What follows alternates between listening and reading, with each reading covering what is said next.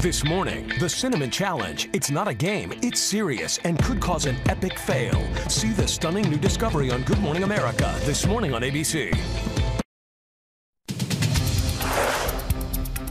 Hello to our fans online. I'm Diana Perez. I'm John Muller with the top stories on this Tuesday. Law enforcement sources tell us Boston Marathon bombing suspect Johar Tsarnaev is now being cooperative with investigators. They say he has trouble speaking because of gunshot wounds to his neck, but he is communicating through writing, nodding his head, and making short vocalizations. Based on what he's told them, investigators are now convinced that there are no more ongoing plots. 2 men in Canada are now charged with a major terror plot.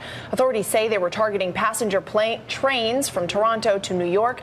The men in custody were believed to be linked to al-Qaeda in Iran. They allegedly had trains already under surveillance in the Toronto area.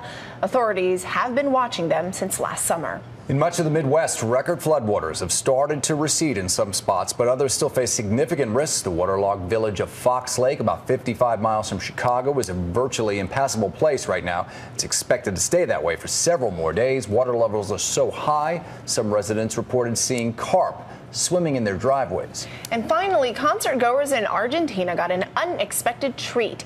A spectacular streak of light believed to be a meteor. There it was. The crowd had gathered in the middle of the night to watch a local band at an outdoor venue. Well, the colorful fireball lit up the night sky, and there are reports that it was seen as far as 250 miles away. I think some of them thought, is that part of the show, dude? Probably. Dude. Check it out. Get more news anytime at abcnews.com. I'm John Muller. And I'm Diana Perez. Thanks for watching. This is World News Now, available anytime, anywhere you want it.